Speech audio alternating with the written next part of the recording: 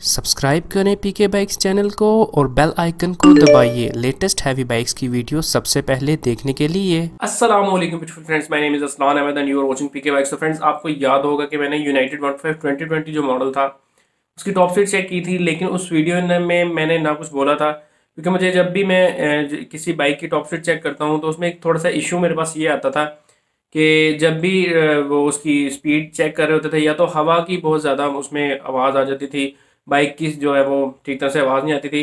उस चीज़ को ख़त्म करने के लिए मैं आप लोगों को वीडियो के अंदर ही जो है वो बताता था कि यार ये चीज़ें।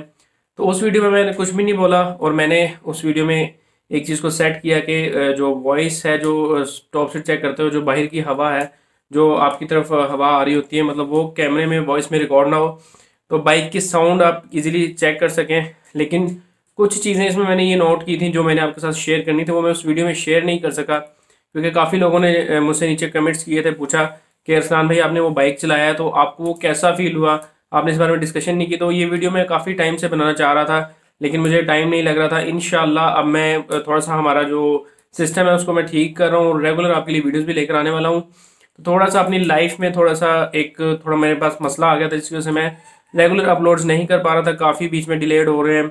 तो उसके लिए तो यार सबसे पहले माजरत हुआ हूँ। इंशाल्लाह डेली अपलोड्स आपके लिए लेकर आने वाला हूँ। फ्रेंड, आज हम बात करेंगे इस वीडियो में सबसे पहले उसकी कुछ खामियों के बारे में, उसकी कुछ खूबियों के बारे में। तो सबसे पहले कुछ खूबियाँ जो है वो आपके साथ बयान कर लेता हूँ।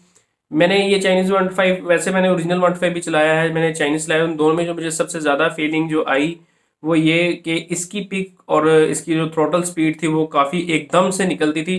और जैसे ये बाइक 100 से ऊपर जाता था तो मुझे ऐसा लग रहा था कि ये बाइक जो है ना वो मेरे से स्लिप हो जाएगा या मेरे से ओवर कंट्रोल हो जाएगा। क्योंकि मैंने सुजुकी, जब एक बार मैंने सुजुकी GS 150 है, उसकी मैंने स्पीड चेक की तो यार वो सुन्न हो गया था अपनी जगह पे ना, मतलब उसने फुल मीटर करके वो अपने आप को उसने सुन्न कर लिया था। और मुझे कोई भी ऐसा फील नहीं हो रहा था कि यार ये बाइक मेरे से स्लिप हो रहा है या कुछ ऐसा वैसा, कोई ऐसा मुझे उसमें मसला नहीं आया था। लेकिन इस बाइक की टॉप स्पीड चेक करते हुए मुझे सबसे गलत बात ये फील हुई कि यार इसकी ग्रिप का बहुत बड़ा इशू है। अगर आप लोगों ने ये बाइक लिया है तो सबसे पहले तो मैं आपको रिकमेंड करूंगा कि इसके बैक टायर की जो इसका बैक टायर जेन्युइन जो आता है ना इसके साथ, उसको हटाकर आप अगर थोड़ा सा चौड़ा टायर डलवा लें तो इसकी ग्रिप का इशू दूर हो सकता है। दूसरा, बहुत पीक लेवल पे जाके ये वाइब्रेशन फील करवाता था, मतलब कि अगर 100 से ऊपर जा रहा है तो कुछ मतलब बैक साइड से कुछ ऐसा आपको वाइब्रेशन फील होगी जो इंजन की तरफ से भी आती है, जो कि टायर्स की तरफ से भी आती है। तो उसमें जाकर आप ये चीज़ फील कर सकते हो कि अगर आपने किसी दूर दराज इलाके में सफ़र करना है तो आपको मतलब थका देने वाला सफ़र होगा आप लोगों के लिए। और बस ये था कि मैंने उस वीडियो में इसलिए डिस्कशन नहीं की ताकि आप लोग इसका साउंड चेक कर सको, ये वो सारा कुछ। बाकी नीचे मैंने ये भी कमेंट्स पढ़े कि यार कुछ टाइम बाद जाकर यूनाइटेड के जो बाइक हैं वो खड़क जाते हैं, ये बात ठीक भी है। और कुछ थोड़ा सा डिपेंड करता है आप लोगों पर कि आप अपने बाइक को किस तरह से चलाते हो, आपका चलाने का क्या तरीका है, आप मतलब खड्डों में कैसे चलाते हो, क्या तरीक़ेकार है। ये तकरीबन 99% आपके अपने ऊपर डिपेंड करता है। बाकी लोग ये भी कहते हैं कि यार आप इसको होंडा के साथ कंपेयर नहीं कर सकते। मैं मानता हूँ होंडा की क्वालिटी अपनी जगह पे बहुत बेस्ट क्वालिटी है, बहुत अच्छी है, लेकिन अब होंडा की वो वाली क्वालिटी नहीं रही। लेकिन यहाँ पर मैं ऑन ईयर ये चीज़ कहूँगा कि चाइनीज़ बाइक से अभी भी होंडा की क्वालिटी काफ़ी बेहतर है। इस वजह से, क्योंकि होंडा जो है वो इतनी जल्दी खचकता नहीं है, अगर आप उसको रफली यूज़ भी करते हो तो फिर भी वो आपके साथ इतना ज़्यादा टाइम निकाल जाता है। और मैं आपको यहाँ पर ये भी बता दूं कि काफ़ी लोग कहते हैं यार आप होंडा को बुरा भला कहते हो, ये वो, मतलब आप इस तरह की बातें करते हो। तो यहाँ पर आपको ये चीज़ क्लियर कर दूं कि मेरा होंडा यामाहा सुजुकी के साथ कोई जो दुश्मनी नहीं है, ना ही मैं उनसे कोई पैसे से लेकर खाता हूँ।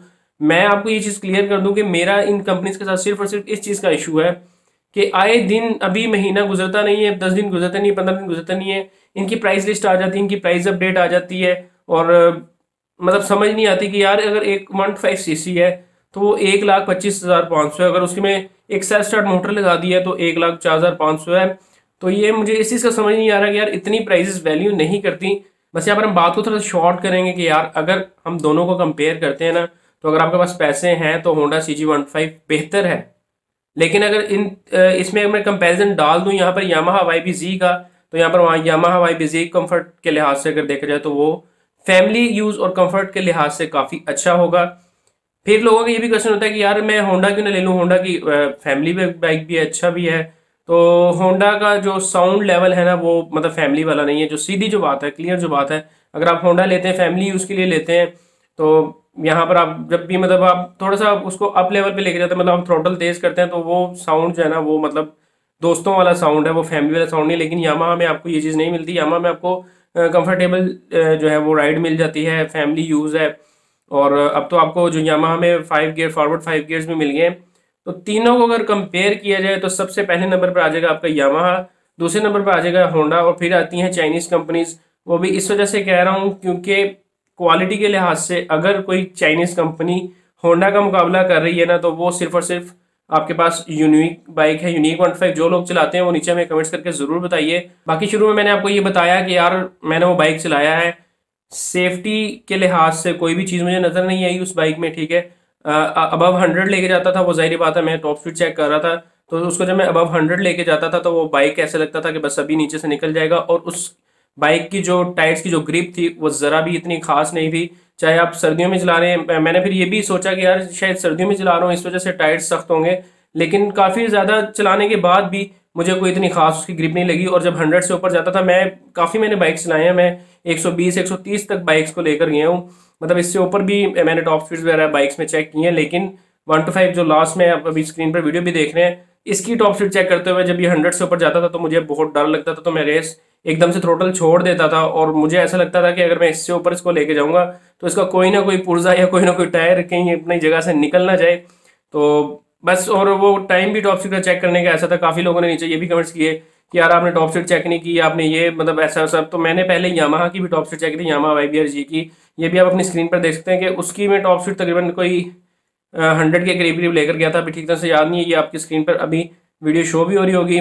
तो बस आप लोगों ने नीचे हमें कमेंट्स करके बताना है कि यार आप लोगों को ये जो मैंने टॉप स्पीड चेक की, जो मैंने बीच में कंपैरिजन किया, ये आपको कैसा लगा। आपके दिल में, आपके माइंड में ऐसा क्या है जो आप नीचे हमारे साथ शेयर करना चाहते हैं, अपने नीचे कमेंट्स कीजिए। बताइए कि आप कौन सा बाइक यूज़ कर रहे हैं और आपके लाइफ में जो आप बाइक यूज़ कर रहे हैं कितना टाइम हो गया और कैसा चल रहा है, ताकि लोगों को जो है वो आपकी नीचे कमेंट्स पढ़ते हैं लोग नीचे आकर, और काफ़ी कंपनीज भी हमारे नीचे कमेंट्स पढ़ती हैं, ताकि हम लोग इस जो हमारी जो मोटो इंडस्ट्री है इसको मज़ीद आगे बेहतर कर सकें, ठीक कर सकें।